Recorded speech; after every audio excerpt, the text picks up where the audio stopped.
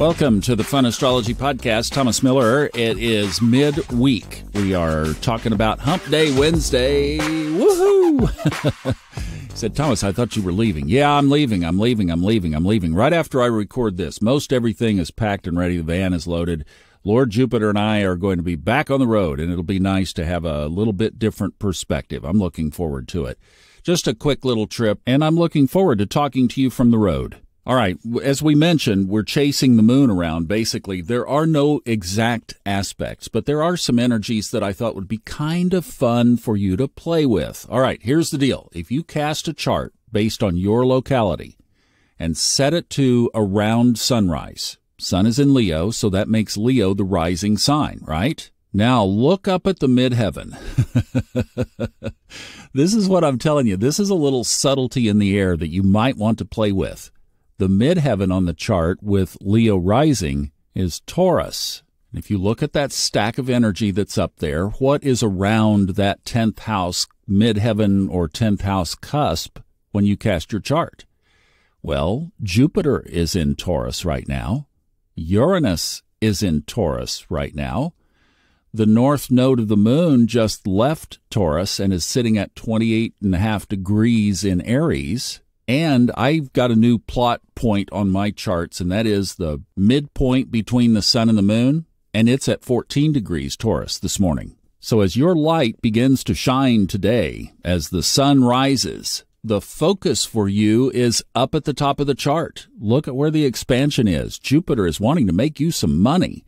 Uranus is wanting to restructure or remove any money blocks that you might have.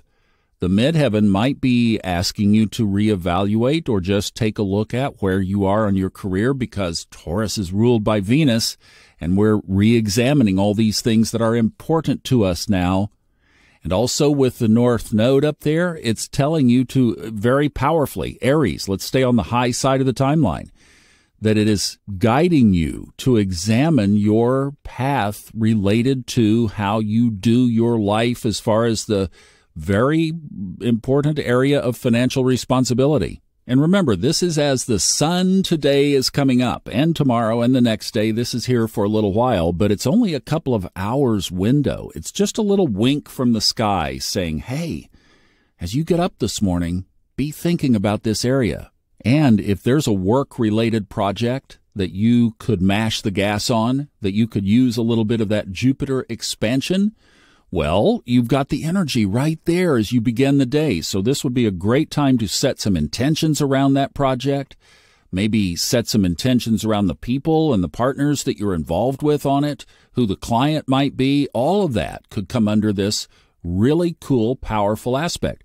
We're just talking about something on the high side of the timeline. I'm not going to go into all the other stuff that you could bring into this. Why? Choose the high side. So maybe every day now for the rest of Leo's season, you wake up and you say, Dear Uranus in Taurus, surprise me with lots of money.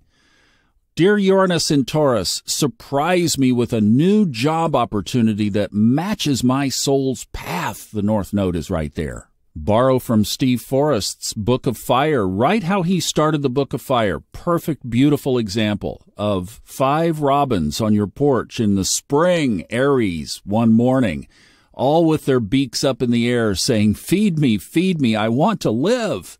We'll use that with the North Node. This is a chart that says, I want to be on my highest timeline as regarding my career and my finances. Feed me. So every day in your journal, Dear Uranus, ... and make it something Taurus-related and career-related. You won't regret it. That'll be a fun little project for us to do for the rest of Leo's season. All right, now the moon is getting ready to move into Pisces tonight. Going to be a late one for those of us here on the East Coast, and will be at 11:05 tonight Eastern Time. But tomorrow it's going to intersect, conjoin Saturn in Pisces at 5 degrees. Won't take it long to get there either. That happens at 7:52 Thursday morning when the moon conjoins Saturn. So just be aware of that. That's a little heads up as well. And remember, yesterday Saturn opposed Mercury, so there's that separating now, that waning opposition, but the moon will be hitting that as well. So remember that Mercury is on the other side of the chart from Saturn when the moon crosses over. See, what I would use that for is, again, to take a look at your spiritual examination, because Mercury is at home in Virgo. So there's bringing structure, organization, right? 2, Saturn, structure, organization. Pisces, your spiritual connection to the home office. And the moon is going to amplify that. And it fits perfectly with our little Taurus at the cusp of the 10th house, too. So you can take a little time out and just say, where am I really in all of this?